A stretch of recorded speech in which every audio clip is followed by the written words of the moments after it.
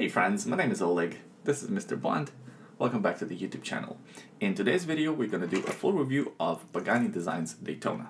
Now, right off the bat, this watch is not going to be for everyone because it's a Rolex Daytona homage, or a straight up copy, if you will, just with a different logo.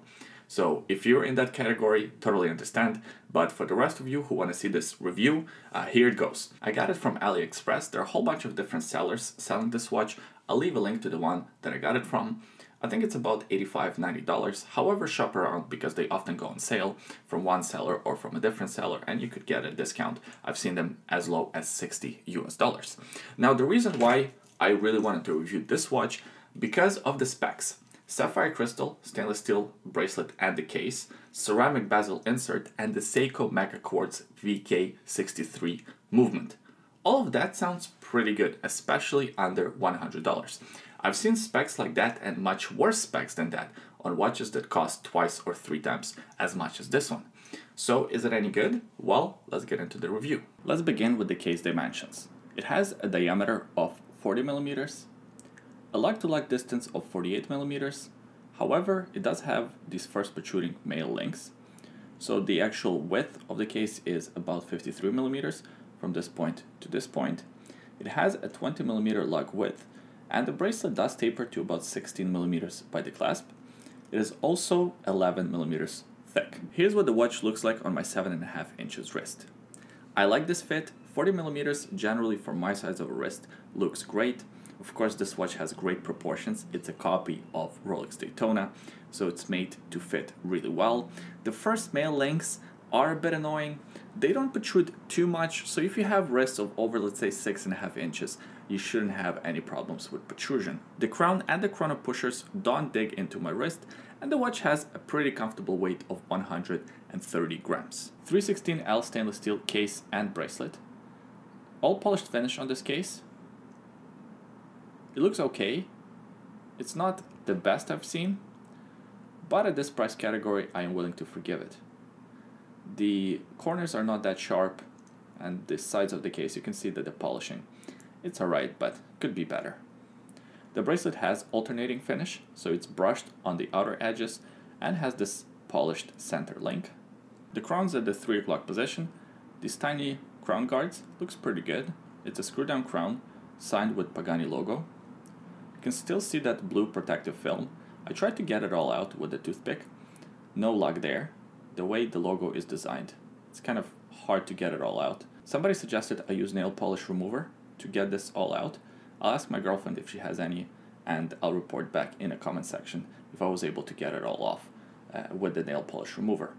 So screw down crown, pretty good action actually. And when you pull the crown out, it feels pretty good, feels pretty solid. It doesn't feel like the crown is gonna fall off or anything. We also have these two pushers here, the chrono pushers, one at the 2 o'clock position, one at the 4 o'clock position. They are both also screw down. We also have a screw down case back. Not too much writing there. Just has a Pagani logo and also says water resistant to 100 meters and stainless steel. Now that water resistant to 100 meters is slightly puzzling because on the website where this watch is sold on AliExpress, it says 30 meters of water resistance. However, on the case back it says 100 meters. It also has screw down crown and screw down case back, so I wouldn't be surprised if it actually has 100 meters or somewhere in between 30 and 100 meters. If any of you guys have done any water resistance tests on this watch, please leave your findings in a comment section below. The watch also has a piece of sapphire crystal. It's a flat piece. Looks pretty good. Not too much separation between the case and the crystal. And another surprising part of this watch is actually this ceramic bezel insert. So where the tachymeter is, well, that's actually ceramic. And it looks good. It actually looks great. It plays with the light really well. It is more functional than a stainless steel or aluminum bezel insert because it is tougher to scratch and to damage. So that's a great addition, especially at this price point. To my eyes, this dial is the weakest part of the watch. The dial and the bracelet. We're going to talk about a bracelet in a minute here.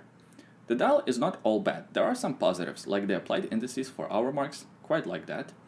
Not too much writing. I mean, the top does look kind of busy with the Pagani logo, then Pagani Design Chronograph and Sports all written there by the 12. Not too much writing at the bottom, just Japanese movement. And again, we're going to talk about a movement in a minute here. I also really like the integration of the date window on this watch. If you watched any of my previous videos, you know that date windows tend to be a bit divisive for me. On this one, it looks great. The date window is first of all pretty large, so it's easy to tell what date it is. I don't like those dainty little date windows that are kind of useless. You can't really tell what date it is unless you are really closely looking at the watch. This one does not have that problem. Also, the background color of the date wheel is color matched to the dial color, which is great to see. It's a feature that is missing in many much more expensive watches. The subdials are also done pretty well. So the subdial at the 3 o'clock position, that's the subdial for a 24-hour indicator. The subdial by the 6 o'clock position, all the way at the bottom there, that's the seconds hand for the main timekeeping. And the subdial by the 9 o'clock position, that's the 60 minutes counter for the chronograph. The set of hands are alright too. We have this little arrow on the seconds hand for the chronograph, quite like that. The hands and the hour indices are loomed. Here's a loom shot for you. It's nothing impressive, but then again, this is not a diver watch, so you're not expecting too much loom anyways. So what is my problem? Why do I say this dial is kind of the weak part of the watch? I think the dial texture is not right. It's not paper, but it kind of looks like it's made out of paper. And that's what makes this watch seem a little bit cheap. It has a sapphire crystal, it has a ceramic bezel insert, it's made out of stainless steel, has a pretty good movement. The bracelet is alright, has some negatives, but it's alright. So if it had a nice ceramic looking dial, or even a ceramic dial, that would complete the look and make this watch look much more expensive. I mean, it already looks much more expensive than its price tag, but with the proper dial and the proper dial texture, it would just take it to the next level. The movement powering this chronograph is a Seiko VK63 Mecha Quartz movement. Essentially, it's a quartz movement that is powered by the battery, of course, with a mechanical chronograph module added on top. So when you press the pushers for the chronograph, it almost feels like a mechanical chronograph. Doesn't quite have the same feel as a real mechanical chronograph, but it is pretty close. Another cool feature of Mecha Quartz movement, like this one, is the fact that this chronograph seconds hand ticks at about 5 ticks per second, so it gives it an appearance of a much smoother tick. It doesn't tick one at a time like a regular quartz chronograph. It has that nice smooth motion. The final cool feature of Mecha Quartz chronographs is the flyback option. So you don't have to stop the chronograph and then reset it. You can just reset it from the motion. So as it's still ticking, you can press the bottom pusher and it resets back to 0. Really nice and very satisfying. And you can hear that click. I am a big fan of these Mecha Quartz chronograph movements, and I think they're kind of underrated in the watch community. Sure, it's not as good as a mechanical or automatic chronograph, but still really good, much cheaper for maintenance, and of course, much cheaper to purchase. With this one, servicing is super easy. You don't have to spend hundreds of dollars on the servicing because chronograph movements are expensive to service. All you do is pop in a new battery every 2 to 3 years, buy one from Amazon or eBay for a couple of dollars, and you're set. You can even replace it yourself. You don't have to take it to anyone. And I think these Mecha Quartz chronograph movements are catching up. We're starting to see more of them come to the market in watches like the Spinnaker, like Dan Henry, like Undone watches. So a few watch companies are taking advantage of this movement, and I'm also going to take a guess that in the next few years we're going to see more and more watch companies utilizing these Mecha Quartz movements. As previously mentioned, it has a stainless steel bracelet, and the bracelet is actually pretty good. I mean, it's not fantastic, and I'm going to talk about the negatives. But on the positive side, it has solid links, solid end links, screw-in-place pins, which is very surprising. I've seen much more expensive watches use just push-style pins, or even the ones with the collar. So that's a very nice welcomed addition. The clasp is also pretty good. Pagani logo here, polished center link, and brushed on both sides. Open clasp as such. It has this hinge mechanism, just like a Rolex watch. So you can see here, bit of a hinge. A very similar clasp to a Rolex watch. Of course, it's not as well made as a Rolex watch, but you're not expecting Rolex quality for $80. And it even has a half link. A bit tough to open, but there it is. Should give you about 5 millimeters of extra extension in case your wrist swells up during those hot summer days. And it snaps back in place like that. Really good use of that technology. Even more expensive watches don't have that. That's why this watch keeps on surprising me kind of every step of the way. The negative sides of this watch, first of all, this first protruding link, that cheapens the look of the watch. Secondly, just the overall quality and the feel of the watch. It doesn't feel that great. It feels pretty good. It's better than a lot of Seiko bracelets for much more money.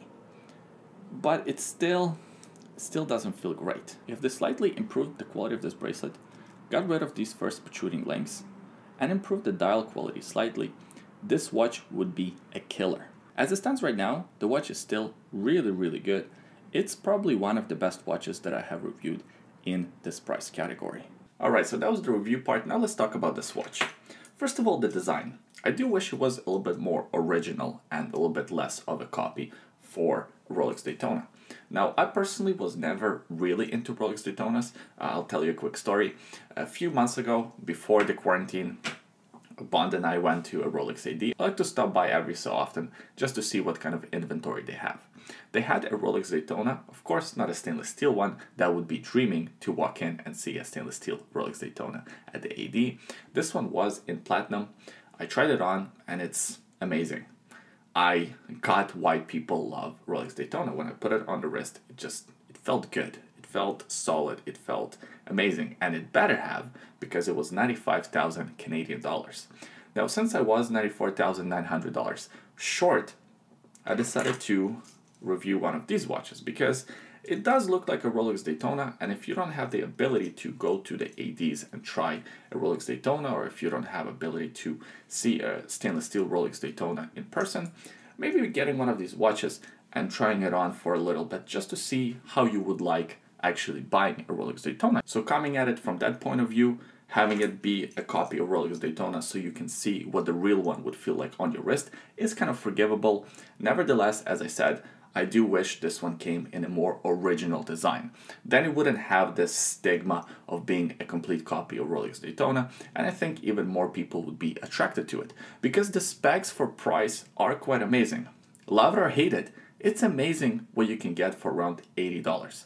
Just to put that in perspective, that's less than 1% of how much a brand new Rolex Daytona would cost from the AD, or less than 0.5% of how much a stainless steel Rolex Daytona costs on a gray market.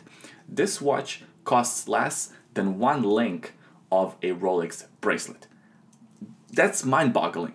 How expensive Rolex watches have gotten and how inexpensive this watch really is. It still has the sapphire crystal, it still has the ceramic bezel, it's got all the bells and whistles that you would want. Sure, it doesn't have the automatic chronograph movement, but in this price category, do we even want it to have an automatic or a mechanical hand wind chronograph movement?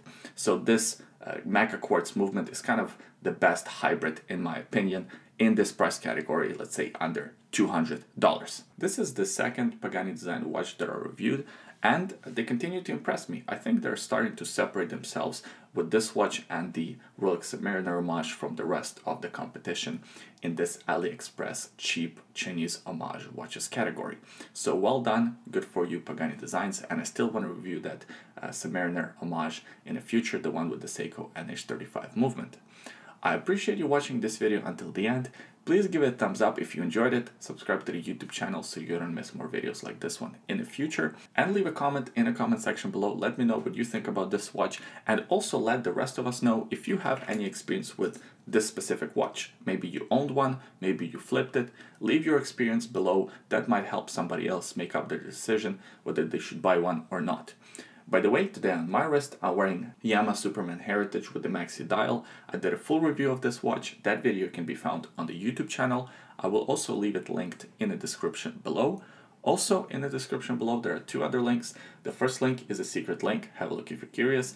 The second link is a link to bondnatostraps.com if you're looking for a good quality NATO strap and want to support this YouTube channel at the same time, buying one of these native straps is a great way to do so. Thanks for watching. I hope you're staying safe. I hope you enjoyed this one, and I'll see you guys next time. Bye.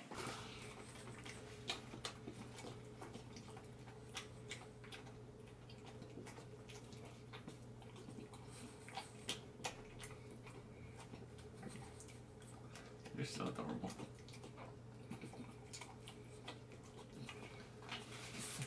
That's it.